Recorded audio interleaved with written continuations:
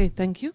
So, good morning, everyone. I will indeed talk about the blood-CSF barrier, which is maybe a structure that you're not all familiar with. So, a short introduction about that. If you look to the brain, this is how it looks. So, you have all these capillaries. However, it's very dangerous that blood would leak into the brain. So, therefore, to prevent this, there is the presence of the blood-brain barrier. The blood-brain barrier, as most of you probably know it, is located at the border between the capillaries and the brain and is formed by endothelial cells. So these endothelial cells, they have tight junctions, and this prevents free leakage from the blood into the brain. However, there are also other brain barriers which are much less studied, and there are barriers in the eye, at the level of the spinal cord, at the level of the arachnoid barrier. But the one that we are looking into is located over here and is called the blood-CSF barrier. So where is it located? If you look to a section of the brain, inside our brain we have these ventricles, and these ventricles are filled with CSF, or cerebrospinal fluid. And here, what you see here on this picture, this is the structure we are focusing on and where the blood-CSF barrier is located. And this structure is called the choroid plexus. This is how it looks. So it's a branched-like structure that is hanging inside the ventricles of the brain. So again, the brain, the ventricles, which are filled with the cerebrospinal fluid. And this is a movie in a human patient. And what you will see is inside these ventricles, so inside this structure. And the structure over here that you will see moving is the choroid plexus. So over here, and this is this structure. So you nicely saw that this was really moving due to the fluid movement in the ventricles. How does it look schematically? This is one of these branches. This is the ventricular space where you have the CSF. And here you have the brain tissue that starts. And here you also have a border of cells called ependymal cells. So this is the choroid plexus tissue. You also have capillaries in the choroid plexus tissue, but there, in contrast to this classical BBB that you probably are familiar with, there are no tight junctions between the endothelial cells, which means that blood, which is inside these capillaries, can freely leak out of the capillaries and reach these cells. But as I mentioned, it's quite dangerous that blood could freely leak into the brain. So there is another barrier present, and this is located over here, and this one is called the blood-CSF barrier, and it's formed by epithelial cells. Here, in this case, now you have these nice tight junctions. So these cells are tightly connected by the presence of tight junctions, and they form this barrier. If you look to these cells by electron microscopy, you see that they have microvilli at the apical site. They are in close contact with this fenestrated, this leaky capillaries, which you see here. So this is one cell, you have the nucleus, and you also see all these mitochondria, so all these black dots. So then a 3D reconstruction of these cells. So this is one cell, and then you have an adjacent cell. You have the capillaries, and this shows that these cells are really located between, or a unique cell layer between the blood, so the capillaries, and the brain. And if you look to it by a 3D reconstruction, but the movie doesn't work. So normally you see this 3D reconstruction of the cell. So one cell and then a nice slide through the cell. What is here again obvious from this image is that here you have this wrinkling of the membrane. And this is a mechanism or a way to enhance the surface area between the blood and the cells. And this is because these cells are important in transporting actively things from the blood into the brain. And that is also why they have all these mitochondria, because they use a lot of energy. So they are very important in transporting molecules from the blood into the brain. In my talk today, I will focus on the barrier function that they have and also on their secretory activity, because these cells are responsible for most of the CSF production, and by doing that, they influence brain homeostasis. So you're familiar with Alzheimer's disease and the different hallmarks of Alzheimer's disease. It was already mentioned before, so you have the A-beta plaques, you have the tangles. And recently, also the importance of neuroinflammation, as mentioned in the previous talk, was also stressed. And it appears that the plaques, which you all know, there you have all this A-beta, which sticks together, but there's an earlier form of A-beta, which is called A-beta oligomers, and these are still soluble, and those are the oligomers that really cause the neuroinflammation. So this is what we are focusing on. And we mimic this in mouse models by injecting this soluble A-beta oligomers in the ventricles of the brain. And this is what we do. So we inject it in the ventricles of the brain. And then we do, for example, a novel object recognition tests. So you have the mice, you train them first, and then you check whether they have a preference for the novel object. This is in healthy conditions. You see that they have preference for the novel object. However, when they are injected with this A-beta oligomers, this reduces their preference, so their cognition is impaired. But what about the barrier function of the choroid plexus epithelial cells of this blood CSF barrier? So what we did is we used this model, we injected the mice with A-beta oligomers, and then you can check how the barrier is functional. So what you do is you inject Fitzdextrane IV, and then you check whether or not this is able to cross the blood CSF barrier. So we isolate CSF for that. And as shown here, this is control mice. This is mice injected with A-beta oligomers. This induces more leakage of this Fitzdextrane into the brain. So A-beta oligomers are able to induce blood CSF barrier leakage. And here you see a comparison of a cell of a control mouse. So this is the epithelial cell. And here you see the epithelial cell of an A-beta injected mice. And again, the movies don't work, but you already see it on this image. You have this cuboidal cell, and here you see that the cell loses its morphology. So we have been interested in MMPs for a long time, and they are really important in both physiological and pathophysiological conditions. And what we noticed is that if we checked our tissue, that there was more MMP activity present in the tissue upon presence of A-beta oligomers. And then, of course, we tried to inhibit that. There are different MMP inhibitors available. And we were able to, so this is the leakage increased in response to A-beta oligomers, and we could almost completely reverse this by the presence of an MMP inhibitor. However, MMP inhibition, since they play a role in physiological and pathophysiological conditions, is not a good choice to go for as a therapy. So we wanted to look upstream what can cause or which molecules are upstream of MMPs. And using human data of choroid plexus tissue, of Alzheimer's patients and controls, and performing pathway analysis on these data, we observed that if you look to the molecules which are upstream of the genes that are regulated, we noticed that we could detect TNF here.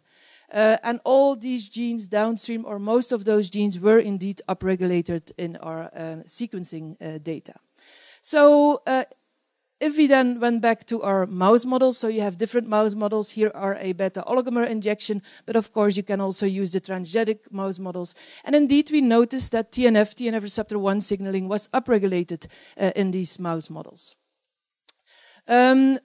Moreover, we used the same models to genetically deplete TNF receptor 1, so really blocking the TNF receptor 1 signaling. And in both cases, so this is in the genetic model, here you see an increase, for example, in inflammation when the mice have Alzheimer's disease. However, this is completely absent when they don't have this TNF receptor 1 expressed. Same in the other model, so this is the scrambled condition. In response to A-beta oligomers, there is more inflammation, and this is partially blocked in the absence of TNF receptor 1 signaling. In the lab, and this is also importantly associated with cognitive function, because of course this is the important readout. So this is a novel object recognition test. Healthy mice, they perform good. Transgenic Alzheimer's mice, they don't have a preference anymore. And you see if there is TNF receptor 1 deficiency, that they do perform well in the test. Also in the other model, the same effect. So loss of preference, so cognitive decline, and this can be rescued if there is deficiency in the TNF receptor 1. In the lab, we've been working on nanobodies, so you might be familiar with those molecules. So this is a normal antibody, so it has a heavy chain and a light chain. But some animals have heavy chain only antibodies. They look like this, and an example is the alpaca. And this is the part which is responsible for the antigen recognition, and it's called the VHH domain, or this is what is called the nanobody. So the advantage is it's very small, so it can reach, if you look to the biodistribution, it will be better distributed throughout the tissues. And you can also easily express it. We've published several things about a nanobody that specifically blocks the TNF receptor 1 and really blocks the signaling, and we've tested in different diseases, so we also tested it here in our Alzheimer's model. And we call it TROS because of the TNF receptor 1 silencer capacity. So that's our nanobody that we have used. And so we used it in our model, so a beta oligomer injection with or without our treatment, so our TROS treatment, and this indeed protected against the cognitive decline. So the control mice, if we inject them with A beta oligomers, you have the cognitive decline, and this can be prevented if we inject the mice with our nanobody, so TROS. But next to the barrier function, this other important feature of these cells is also really important, and that's the secretory capacity. If you talk about secretion, this is of course proteins, soluble proteins, but also other things can be secreted, and for example, extracellular vesicles. There are different types of extracellular vesicles, and literature is quite complex, but just shortly a description of the different types. So these are the exosomes. They are in general a bit smaller, and what is important is that they are produced like this. So you have MVBs, multivesicular bodies, then this fuses with the membrane, and then you have the release of the exosomes. Another type are the microvesicles. The biogenesis is completely different. They are formed by budding off from the membrane. They are a bit smaller, but there's a lot of overlap, so size is not the good way to discriminate between the different types. And then, of course, you have apoptotic bodies. When a cell undergoes apoptosis, it can result in vesicles. These vesicles are generally bigger, but again, there's overlap with the other types. Why are they so important? Originally, it was thought that they are just formed by a cell to get rid of proteins that they don't want anymore, so as a kind of garbage mechanism. However, it became clear the last years that they are really essential in cell-to-cell communication. So they are taken up by a target cell, and the mechanism of uptake is quite complex and still something that is under investigation. But what is, of course, important is the content of the vesicles. These vesicles contain lipids, proteins, metabolites, ions. Everything can be detected in these vesicles, and you can assume, and it has been shown, that these vesicles, by delivering their content to the target cell, that they can have a huge impact on these target cells. Of course, these vesicles can travel via long distances, so a cell at one place can have an impact on another cell. So we've seen before, and we published that a few years ago, that in case of systemic inflammation, so inflammation coming from the periphery, in this case sepsis, so if it comes from this side, we were looking on the impact on the choroid plexus epithelial cells. We saw that if we look to the cerebrospinal fluid, so this is inside the cerebrospinal fluid, that we could detect vesicles in there. Moreover, if we looked at different time points and if we quantified the amount of vesicles, we saw that there was an increase. So injection of LPS, so systemic inflammation, induces more vesicles in the cerebrospinal fluid. And then if we looked closely to the choroid plexus epithelial cells, this is this choroid plexus epithelial cell. You again see the capillary, the CSF site, the nucleus, the mitochondria. And if you look closely here, you see these MVBs that I've mentioned before, and those are the ones that are important in this exosome secretion. And this is in minus LPS conditions, so control conditions. If the mice have inflammation, there are way more MVBs fully packed with exosomes. So clearly, inflammation has an impact on this process. So we also looked to our A-beta oligomer oligomer setup. So mice were injected with A-beta oligomers, and again we saw an increase in amount of vesicles that we could detect in the cerebrospinal fluid. And also the choroid plexus epithelial cells had some, I just show one example, typical markers that were highly expressed in response to A-beta oligomers, which are linked to this vesicular production. For example, here RAP5 in healthy conditions or in normal conditions, it's present at the basal site, while in A-beta oligomer conditions, it's really expressed at the apical site and in a punctuated pattern typical for these MVBs. But of course, we want to look what the impact of these vesicles is. So we used an inhibitor which is able to block this process. So this inhibitor prevents the last step of this exosome production. So it blocks the MVB fusion with the membrane. And so you don't have this secretion anymore. This was effective. So we have the A-beta induced increase in vesicle production. If we use this inhibitor, there are less vesicles produced. And strikingly, if we then test the mice, this completely protects against the A-beta-induced cognitive decline. So you see this reduction in preference in case of A-beta oligomers, as I've mentioned before, but you see protection in case of using this inhibitor. What about another process, caloric restriction? So we performed a caloric restriction experiment on these mice. So mice were put on this diet for 3 weeks. They were injected with our A-beta oligomers, and then we analyzed them via different tests. So first, to see the impact on the vesicle production. So this is the increase in vesicle production as I've shown before. If we put the mice on caloric restriction, this completely blocks the A-beta-induced vesicle production. And as you probably know, this also protected against the A-beta-induced or the Alzheimer's-linked cognitive decline. So here you see the cognitive decline in the ad libitum mice, and you don't see this in the CR mice. So clearly there is a correlation between the EV production and cognitive decline. With that, I come to my conclusion. So in case of neuroinflammation, for example, in Alzheimer's disease, we see that there's an impact on barrier integrity, and we were able to show that this can be inhibited by using MMP inhibitors, but also by using our TROS nanobody that blocks TNF receptor 1 signaling. Additionally, we also saw an increase in secretory activity, and this can be blocked either by the GW4869, so the inhibitor of exosome secretion, and also by caloric restriction. With that, I, of course, have to thank my team. So this is the current composition of my team. The work I presented was mainly performed by Charis. Also 2 ex-members who played an important role in the data that I showed, and they get good technical assistance by 2 lab technicians. And of course, I also have to thank the funding and several of our collaborators. And of course, I'm willing to answer any question.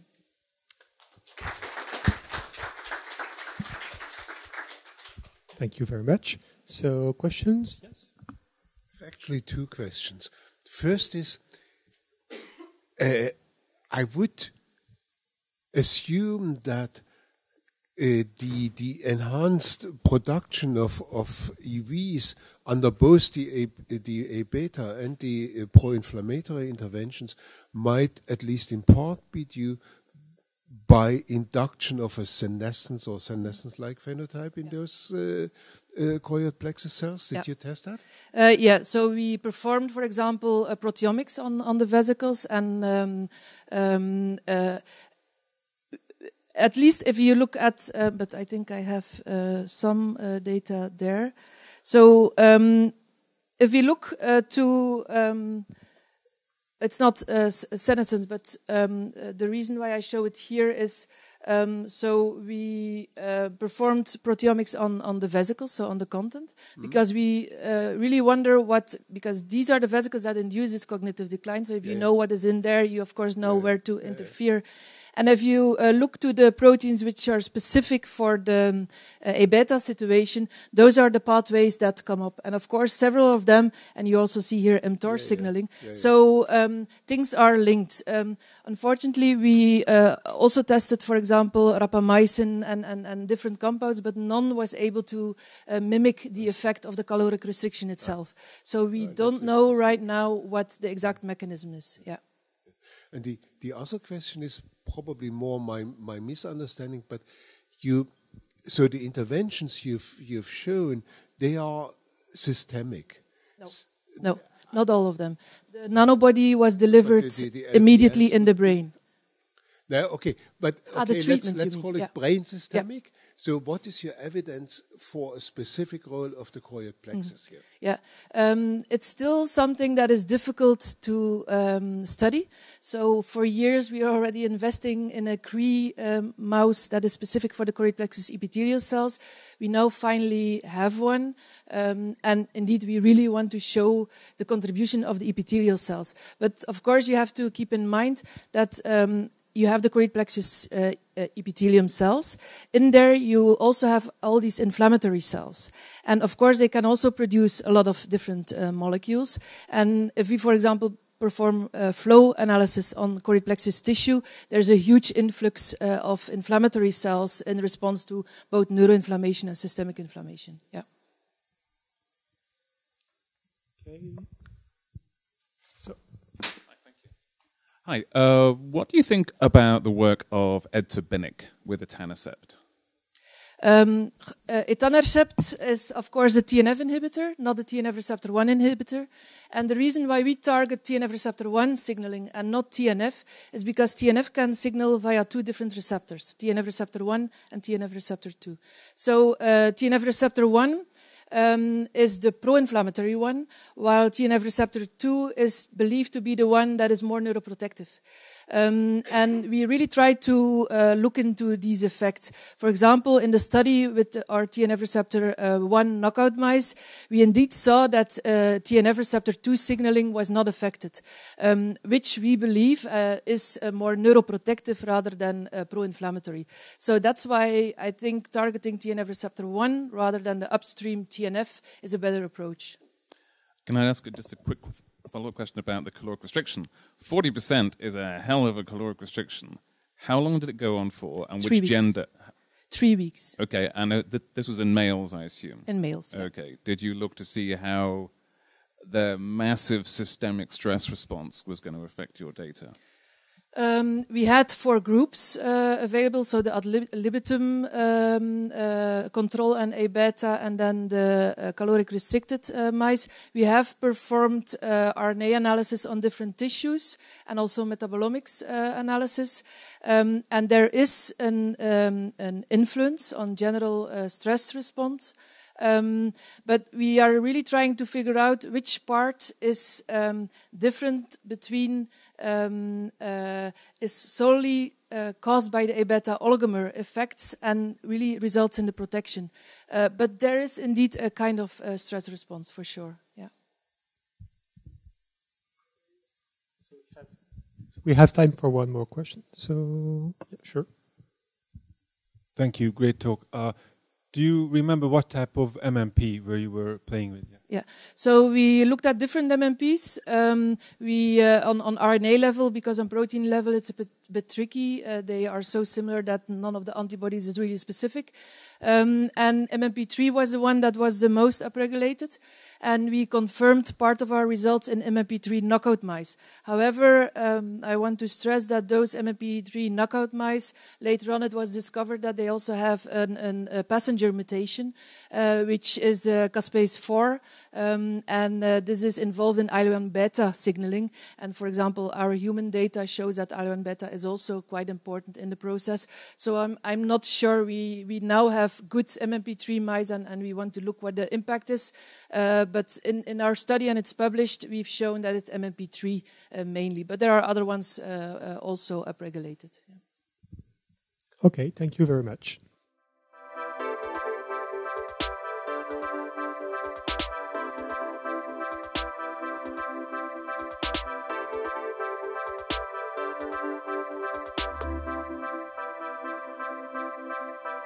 you.